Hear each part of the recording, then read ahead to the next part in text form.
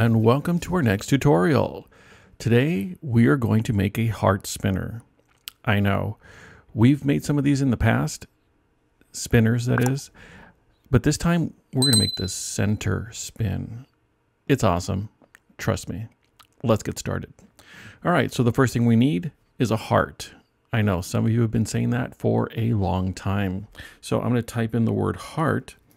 Now for me, when I type that in, I get this one here. You may not. So if you do not, whoa, that is a huge heart. If you do not, I will put one in the link so you can play with it and use it in this particular tutorial. My goodness, that's a huge heart. I'm going to hit and hold the shift button and move this down to 20. Yeah, right there. Okay. That is a decent size heart. Now, I'm not sure if you noticed, but this heart, oh look, my actual heart. By the way, this is what my actual heart looks like. That's the exact shape and size of my heart. But let's move on. Whoa, need to let it go. I can't let it go. Apparently the computer likes it too much. Oh, okay, finally. I know it was hard to let go, but I had to do it. So if you notice, this one down here is flat at the bottom. So we're going to take this heart right here, and of course we're going to break it, just like the last time you got the test results from your last spelling test. So I'm just going to make this bigger than the actual heart right there, and I'm going to change this to 5. All right, so that's the height, but now I want this whole thing to be under the, actually, is it right there? Yeah, actually we're good. Change it to 5. I'm going to group these two. And then that should be fine right there. Did I get it? Did I do it right? I think I did. I'm going to click on this. I'm going to hit the letter D. That way it goes straight down. I think we're good to go. Okay, so the next step is to get a paraboloid. Oh, wait, wrong word. Hyperboloid. You're going to find that in the shape generators. It's usually right here in the top left. Yep, hyperboloid. And I'm just going to drag it over here once it lets me drag it over here. Oh, there it is. Okay, so I'm going to, right now the dimensions are 20 by 20. Whoa, let's increase the sides here. There you go. So smooth. I'm going to change the height to 15 right there. The reason I do that is because the height of this one right here is 15. Actually, hold on, let me zoom in here because I see a line. Did you see a line? I see a line. I wonder if that's going to get in the way later. I hope not. Okay, now it looks like it's at the center, but let's just make sure by selecting both. I'm clicking and dragging right there. I'm going to hit the letter L. You could click on the Align tool there. Click here, click there, and now I know for sure that this thing is aligned. This is the center. So now I'm going to duplicate this one because I'm going to use another one just like it over here. I'm going to change that to a whole, and now I'm going to group these two. Watch, and group. Yep, any second now.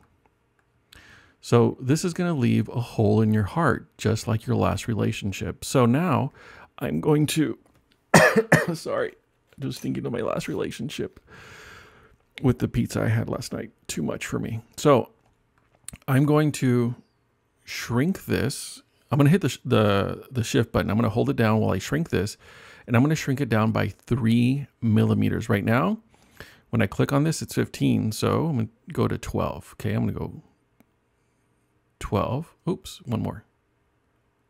And then I'm going to click away, click back on the hyperboloid, and then without hitting shift, I'm going to drag this back up. Yes, I had a lot of students' prints failed because they forgot to do that part in particular. Okay, so now I'm going to select both, align, right there. All right, so we're almost done here, okay? I personally don't like that much space. I probably would have made it a little bit bigger, but for some reason when I print it at anything bigger or anything closer to the edge, it tends to stick together. Feel free to try different lengths, but this is the one that's working for me. So I would suggest you decorate this in some ways. I am going to, now I could put that pizza there, but come on, too obvious. You could put a star. You could put an initial, a letter or something. I think I do have a letter somewhere. No, did I get rid of it? I did. So I'm going to, by the way, I clicked on text. I'm going to click the letter A because obviously who doesn't want an A? Yeah, a lot of you based on what I'm seeing. And I'm going to hit Shift and just shrink it a little bit. I'm going to drag it over here and move it up with that little black arrow thing. I'm going to hit F so I can focus. And right there. I'm going to hit Shift and shrink it down just a little bit more. Okay, so now we have that. Now I don't think it's centered. I'm going to change the snap grid to something smaller so I can make it a smoother shift. Okay, now that's not it. We're almost done, but we have one more thing we need to do, and don't know what that is. Okay, so I'm going to look underneath here. I'm going to try to look underneath here. Let me focus on this and then rotate underneath. That's better. Now to make it move underneath, what you need is some sort of break here, but you can't just split it in half. Otherwise this thing won't work because, you know, you'll get rid of that. So we need to get rid of about half of this. I'm going to use this thing right here. This is called a half sphere. All right. And what we want to do, I'm going to make this just a little bit wider. Let's say 30. 30 is fine. Okay. And then I'm just going to move it so that it's taking about half. Now, the reason I don't use a block is because I do want there to be some sort of curvature inside of here. Okay, so now I have this thing selected. I'm going to select the green thing right there and group them. And what you're going to have is the ability to hold this and then with a finger turn that around. So whatever you have over here, oh, I made a mistake. Can I stop it? I forgot to make this part. Oh yeah, let me undo that. I forgot to make this part into a hole right there. Now I'm going to shift and hold that and then group them. And this should be disappearing right around there. Any second now, it should be going away. Trust me.